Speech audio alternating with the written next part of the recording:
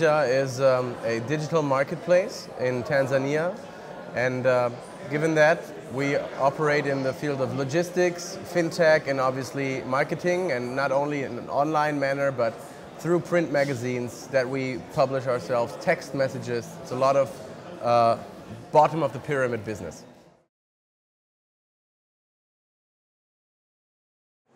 Oh, there are many challenges that we were facing and still are.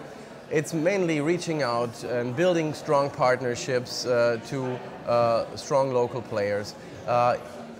This takes a lot of time and a lot of various approaches.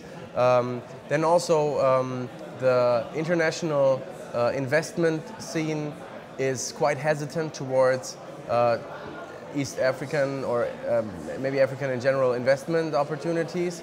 And the local investors are hesitant to technology investments. So it's hard for us to bring them together as well.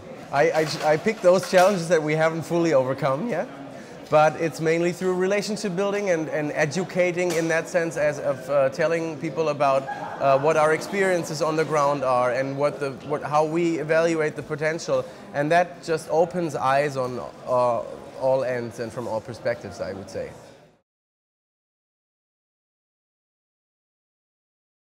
It's a great conference. I attended the first year, and it is exactly filling a blank spot, not only in the Berlin but in the European ecosystem. And I hope that this will become a conference, a bridging initiative that has many years to come and continues improving.